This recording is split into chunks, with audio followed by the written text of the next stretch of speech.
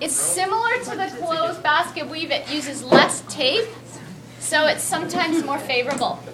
This is for the athlete that wants inversion and eversion control, so they've sprained their ankle, but they still want to be able to plantar and dorsiflex their foot.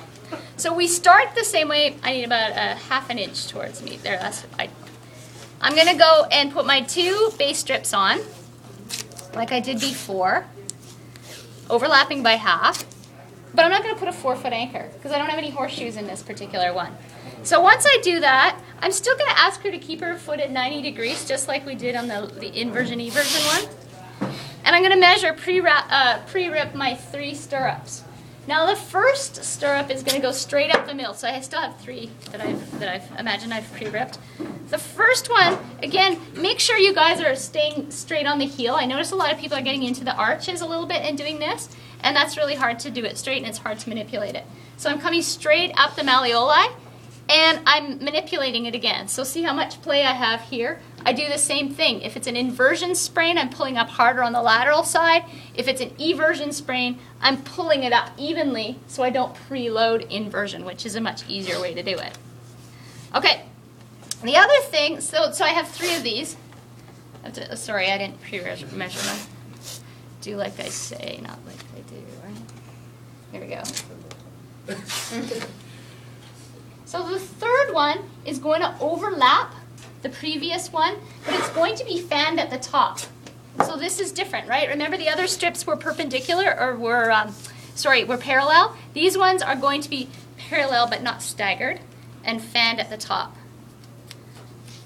So it goes under the heel, and then I make it fan slightly forward. So I'm still moving in the slightly forward position, but I'm fanning it. See the advantage of pre-ripping, then they all come out the same. Okay, and this one is going to be fanned slightly backwards now. So I have them all even under here, but they fan at the top. So that allows for a nice split. Now again, going medial to lateral, I'm going to close it down. So I tack down all those edge pieces at the top. How's the ripping going for you guys? Much better? No. Still struggling? Okay, so that will come, overlap by half. And I'm going to still change my angle as I go down. And again, probably don't need heel and lace pads, but it's not a bad idea. If I were to include heel and lace pads, I would come over to the side more, so I'm not starting and stopping on the heel and lace pads. So I'm still coming down and I'm still changing my angle, but I'm doing it more over to the side. Is it the heel and lace pads, are they mandatory in the basketball? Yeah. Okay. Yeah, definitely. And again, like before, we want to come to the base of the malleolus. Some people were stopping a bit short, but we want to come right down, and if you're changing your angle, you're not going to cut into the Achilles tendon. So if you come too low, it cuts into the Achilles, and if it's not low enough, then you still have open space. Okay, now there's the complete skeleton. Now I go straight into my figure 8 and my heel locks configuration, which you guys know pretty well now. So I'm going to go straight into my figure 8. Keep it tight, so keep the tension when you're going through it. There's my 8. I come straight up my lateral locks, cross the top of the foot, and up my medial side. And end on that medial lock, just like before. How come after the stirrups you didn't put that lock in? The horseshoe? Yeah. So 2 reasons. 1, I have no 4-foot anchor to put it onto. And 2, because I want to have plantar and dorsiflexion. I still want to have that subtalar joint locked in, but I want to be able to dorsi and plantar flex. All right? So that's the key. And if that's not enough, you see how much less tape there is in the 4-foot? People like that quite a bit. She may require 1 more. So I'm going to keep it smooth. And also remember, if you're going to keep your tension even, if you put this on tighter than you did the rest of it, then that's where you get the pookiness. You want it to be even throughout, right? You want it to have no tension, and you want it to be even. And the other thing I want to show you is, if it's a lady's foot that you're taping that's a smaller anatomical foot, so you want to keep your angle a little bit sharper. If it's a big male foot, you want to have a nice generous sort of 45-degree angle. And if it's like Jordan, for example, where are you, Jordan? What size are your feet?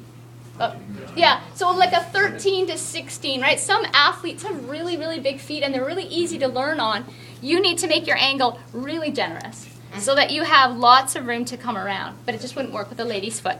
So the key is you are starting on the lateral malleolus, but it doesn't hurt. You're really just coming through that medial line. Just let that piece fall down. It's going to hit that malleolus on the high side, right? So if you're having trouble with your start, and just make sure you keep your tension in it, and that when you come through here, it should be really straightforward. I just want to show you this one more time so everybody's getting it.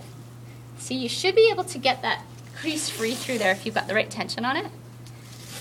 And again, just let the tape go where it wants to, because if you force it, you'll never get the angles. Come straight up, cross the top of the foot, over the top of malleolus, up the medial side, and make sure you end on the medial lock. Just like that, okay? You have to end that side. And right there on the medial lock. And the reason for that is there's various things, like because I mismeasured these, I didn't measure 3 in advance, they're different. That's an area of weakness in the tape job, right? It shouldn't be able to do that. So we cover those pieces up. Then it's a much better tape job. And also, I need to have an absolute end here to be able to find it where it starts. And also you need to tack this onto something. If you stop short, if you stopped over here, that's not a complete heel lock then, right? It's not a supportive heel lock. By coming around and tacking down, you've completed that medial side. What we do to one side, we have to do to the other. Okay, and then that